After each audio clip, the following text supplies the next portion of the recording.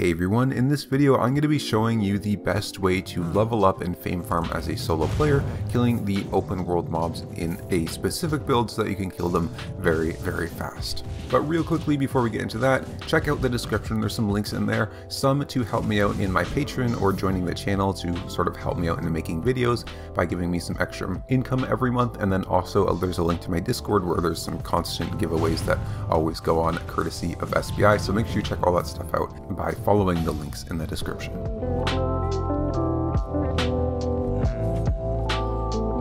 Okay, so first and foremost, looking at our build, the weapon that we're going to be using are the spiked gauntlets, a fairly new weapon in the Warcloth weapon line, and along with that we're going to be using a cultist robe, assassin shoes, guardian helmet, Thetford cape,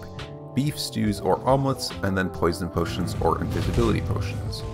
For abilities, first on your spiked gauntlets, it's Dragon Leap on the Q, Triple Kick on the W, and Aggressive Burst for your passive. For abilities on your armor, it's the Emergency Shield on your helmet, Levitate on your cultist robe, and then usually Refreshing Sprint for your boots, although you can also switch to Swift Cut for bosses as it can help out sometimes. And for passives on your armor, starting with the shoes, it's either Balanced Mind or Quick Thinker, Aggression on the chest piece, and Toughness on the helmet. For the food and potions, deciding which two to use, Invis potions are for if you want a little bit more survivability and escapability if you get ganked, and then poison potions are just something that can help with bosses. You can bring them both along and just swap to poisons for bosses as well, which is what I would suggest.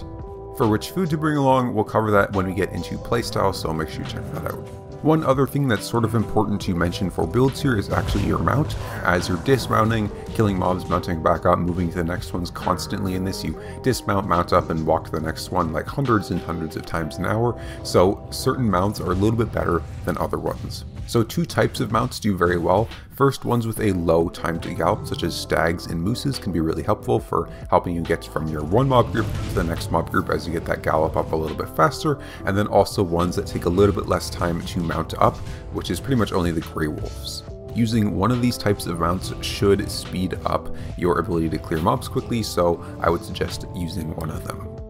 Now, the armor isn't super important for this build, really a lot of it just comes down to the spiked gauntlets abilities, and you're going to dismount and kill the mobs within 5 seconds before you get all of your abilities off cooldown anyways, so really you can run other things for those armor pieces if you want, because the majority of the heavy lifting is done purely by your weapon abilities. For example, since your boots you're normally going to just be using Refreshing Sprint, you can either switch them for any other leather shoes and still get Refreshing Sprint, or you can switch them for something that has more escapability like Soldier Boots or Demon Boots or something like that if you want a little bit more survivability. For your chest piece, really the reason that you use the cultist robe is because it has a base 50% damage boost. However, the mage robe and the robe of purity also have a 50% damage boost. They're just a little bit less good against the bosses, so you can switch to one of those if you want. It'll be just as effective, or you can really switch to any other cloth robe that you want to level up, and it'll only be slightly worse, as the worst one is only 40% damage boost, which is still just a 10% damage difference, which is not a huge deal.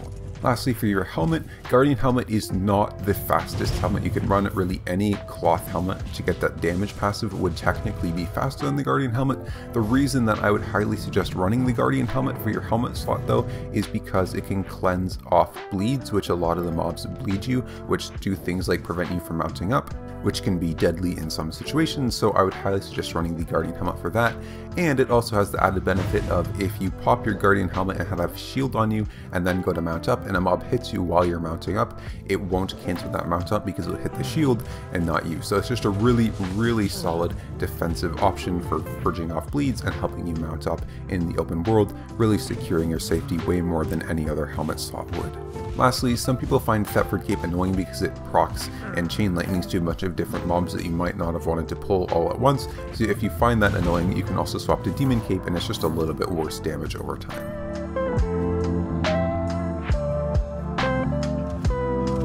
Okay, moving on to playstyle now. Basically, the playstyle for this fame farming is all about rotating between your E ability and your Q and W together on different groups of mobs. So you come up to one group of mobs, one-shot them all with your E, mount up, go to the next group, and kill them with your Q and W, and then by the time you get to the next group, hopefully your E is back off of cooldown. Really, the reason that this is so fast is because once you get your world gloves leveled up a little bit, your E will be able to one-shot the most mobs pretty easily. Any ones that aren't glowing or boss mobs mobs will pretty much get one shot by the E, which makes it very, very fast. You just dismount, press E, and then mount right back up, and you're done, like, instantly. Because of this, I would suggest not going for the very low leveled mobs, so the ones that are the least leveled, the really small ones, don't bother going for those because that will just eat your E cooldown and won't really be worth it. Go for the ones that are leveled up once, those are ideal, or any higher than that as well. Now, since most of the clearing speed comes from dismounting, popping your E, one-shotting the mobs, and then mounting back up, you want to choose the food that you're using based on how well you're doing that. So if you're finding that in the, say, tier 6 zone that you want to farm, you're dismounting on the leveled up once mobs, hitting your E, and they're surviving with just like a little bit of health, it's better for you to pop a stew to get that little bit of bonus damage and be able to one-shot them so that you can kill them in one shot, as that's much more efficient. However, if you're one-shotting them no problem without food, or just one-shotting them with no food, then it's more efficient to get the extra cooldowns from the omelets so that you can do it more often. When you have your E on cooldown using your Q and Ws, one thing that is important to note with your W is that if you use it at max range, not all of the kicks will hit the mobs in front of you, so you really want to use it really just shortly in front of you to make sure you get all 3 kicks on the same mobs. With your Q, you'll notice that it has 2 charges essentially, so one that hits them, and then if you hit an enemy with that, you get the next one that can knock them up. It's most efficient damage-wise not to use the knockup punch unless that knockup punch will kill the mob. So use the one, wait for it to reset, and then use it again, and just never use the actual knockup finish unless that's actually going to finish killing the mob and put it on cooldown. Another thing that can help speed this up a little bit is if you're doing groups of mobs, like let's say there is a melee mob and a ranged mob that are standing a little bit far away from each other, and you don't have your E up that has that nice big AoE, you kind of want to pull them together before you start clearing it, so you're not having to clear one and then the other one. For this, I usually just walk into the melee mob with my mount and then walk towards the ranged one and dismount on the ranged one, so the melee one comes and follows you onto the ranged mob, which makes it much easier to kill them as they're grouped up together. Finally, for playstyle, looking at the bosses that are in the open world, always go for the bosses because they are the best fame. However, this build isn't the greatest at killing them, I will admit. It's much more specialized in killing the sort of only leveled up once ones, but it is still decent. If you're having trouble killing the bosses, let's say you're a little bit low IP, one thing that you can do is swap your Q to cross step, as that is technically the highest DPS Q, which can sort of help you out a little bit.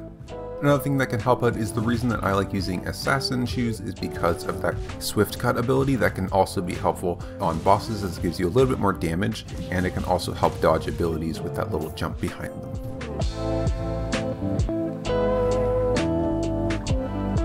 One other thing to look at is zones, as in the open world, it is a pretty dangerous activity in some zones. If there's high activity and a lot of gankers, it can be pretty dangerous, so you want to make sure you're choosing the right zones. So first and foremost, red zone is probably safer than black zone just in general. However, you will get less fame from doing it in the red zone, as it just has less fame rewards when killing the same mobs.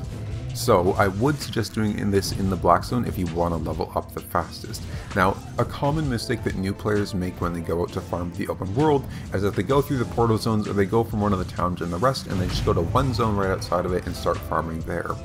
Zones right outside of the portal zones and right outside of the rest towns will have the most traffic, they'll have the most gankers, they'll have the most people that will dismount and try to kill you. So really, it's actually better to go further away, at least 2 or 3 zones away from the portal zones or away from the rest towns, and then start farming out there, because they will have less people just roaming around and looking to kill you as you're killing mobs. Yes, there is a little bit more chance that you'll get ganked on your way to and from the spot that you're farming, but compared to the chance that getting ganked while you're farming, it's definitely worth it.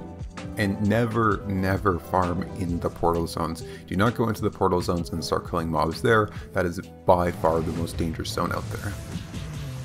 Okay, that's it for this video. I hope you enjoyed it and found it helpful in getting your gear game farmed up really fast. Make sure you do the things, and I will see you next time.